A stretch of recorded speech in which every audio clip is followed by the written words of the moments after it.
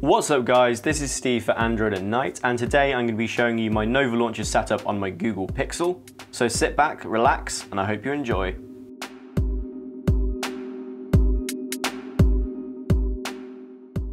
This is a simple one-screen setup, and I've basically tried to improve on the stock Pixel look. At the top here, we've got a 4x1 Zupa widget with a flat UI skin, and the icon pack that I'm using is the Simpacks icon pack. The live wallpaper I'm then using is Forest Live Wallpaper, and I've got the parallax effect turned on, which gives a little bit of extra depth to your home screen and makes your icons really pop. If you want to get all of my Nova settings perfect in one go, you can go to the link in the description and download the pixel.nova backup file. However, if you just want to do it manually and quickly, it's basically a stock Nova Launcher setup. It's a 5x5 grid.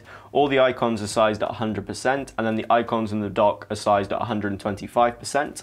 For this widget, as I said, is a 4x1 Zupa widget with a flat UI skin. You want to resize it so that it looks as it does on the screen now. You then want to choose the flat UI skin. My personal favorite is this square blue and red one, but you can obviously choose any of these different search bars to suit your taste. I have then resized it to 120%. Going back to the dock, as I said, the icon pack is Simpacks, and the two icons on the left here are actually folders. If I tap once, it will just launch the app, so this is Facebook Messenger or Google Play Music, but if I swipe up, it will launch a full folder of apps. So there you are guys, it's a really simple home screen to set up, and it's basically just inspired by the stock Pixel feel.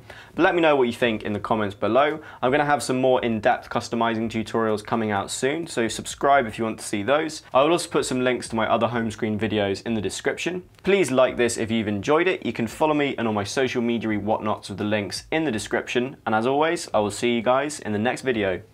Peace.